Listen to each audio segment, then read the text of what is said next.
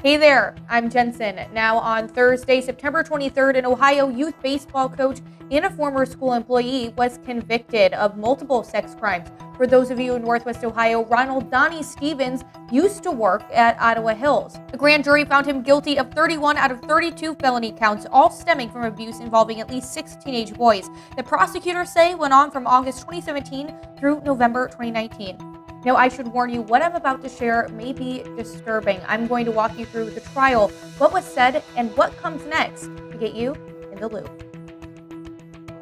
First, let's take a look at Donnie Stevens. He worked for Ottawa Hills Local Schools starting in 2001 as a custodian and worked his way up to operations manager, which was his title in 2019. He's also been a youth sports coach for years. In 2017, he coached flag football for 3rd to 5th graders. In 2019, he coached tackle football for 5th and 6th graders. Also in 2019, he coached K through 8th grade league baseball, but his longest stint as a coach was from 2015 through 2019 when he coached travel baseball. Now, it wasn't until late 2019 that his acts finally came to light. Superintendent Adam Fineski sent a letter home to parents on December 22nd of that year addressing allegations made against an employee and noting that that employee had been put on administrative leave. However, at that point, Stevens wasn't named and the nature of the allegations weren't specified. However, not long after that letter was sent, within the same month, in fact, operations manager Donnie Stevens was arrested and ultimately indicted on 6 counts of rape, 6 counts of sexual battery, and 7 counts of gross sexual imposition. His wife, Christy Stevens, also worked for the district remotely. Now, she was placed on paid administrative leave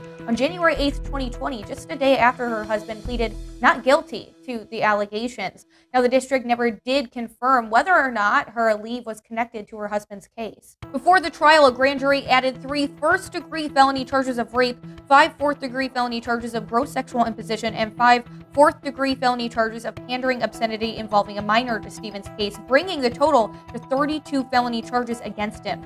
Stevens' trial began on Tuesday, September 14th, 2021, with 2 days of witnesses taking the stand. On Wednesday, the jury heard from an ex-girlfriend of one of the victims. Now, she said Stevens was always checking in on her boyfriend and wondering where he was. She recalled a time when the victim returned from the hospital saying he wasn't quite himself and he started to act strange whenever Stevens' name would come up. Hinting that there was something that he wanted to talk about where that was concerned, and a couple of weeks later, he did sit me down kind of, and let me know that through a note that Donnie had been the reason that he went and that he had been sexually abusing him. The director of technology and operations at Ottawa Hills Local Schools also spoke Wednesday, noting the blackout film Stevens put over his office window so no one could see through. So if a teacher or administrator walked by and something illegal was happening in the office, they would not be able to see it.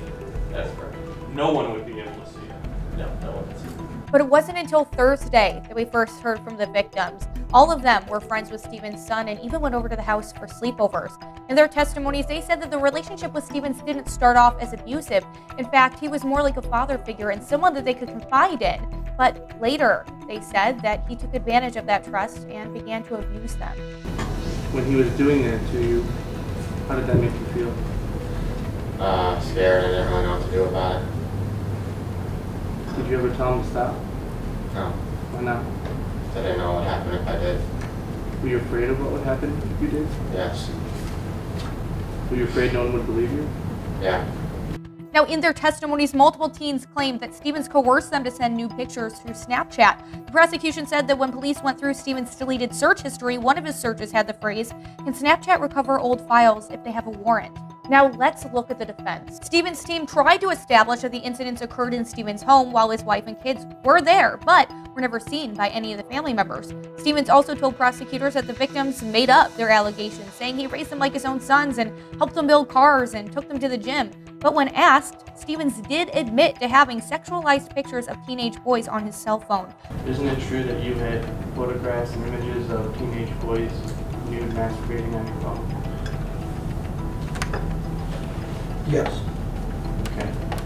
Closing arguments were heard on Wednesday, September 22nd, and a verdict was reached by 2:30 p.m. the very next day. Stevens was found guilty on 31 of the 32 charges. But what happens next? Well, Donnie Stevens will be sentenced on October 12th. And in Ohio, a single charge of rape carries a 3 to 11 year sentence, but ultimately, the time he'll serve is up to the judge and sentencing guidelines.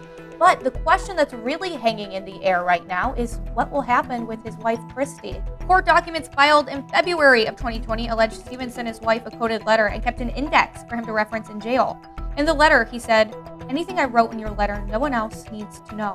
The court document goes on to claim that those coded documents included secret ways to reference potential victims, specific counts in the indictment, and potential forms of payment used to purchase illegal materials involving a minor.